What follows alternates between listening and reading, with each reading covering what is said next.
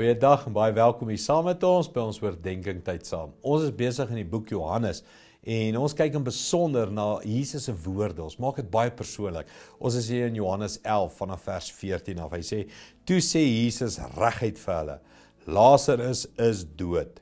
Maar ter wille van julle is ek bly dat ek nie daar was nie, sodat julle kan glo.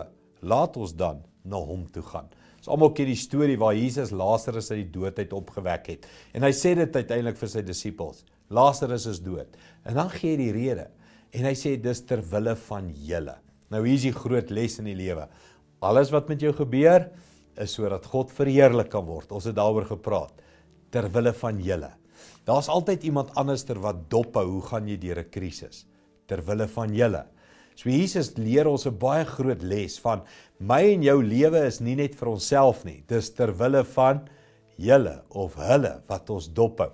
My vraag altyd as ek na in hierdie versie dink is, nou hoe moes Lazarus voel? Ek bedoel, hy's dood, hy's 3 dae, 4 dae dood in die graf, ter wille van hulle. Ek dink Lazarus het gevoel, as hulle dan net ten minste die les leer, dan was dit die moeite werd, nê. En daar's iets vir my en jou, en as ek en jy net die lesse leer uit die lewe uit, dan was dit die moeite werd. Moeite werd dat ander deur pyn gaan, die moeite werd dat ek deur pyn gaan.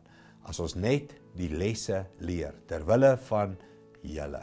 Kom ons bid saam, dat ons sal raak sien, die lesse ter wille van ons. Hemelse Vader, U is besig om ons te leer uit ons eie lewens uit, te leer uit ander se lewens uit, en soos Lazarus, hoekom het dit gebeur? Ter wille van julle. Dankie Here dat U die hele tyd aan ons dink, hoe kan U ons leer, hoe kan U ons skool?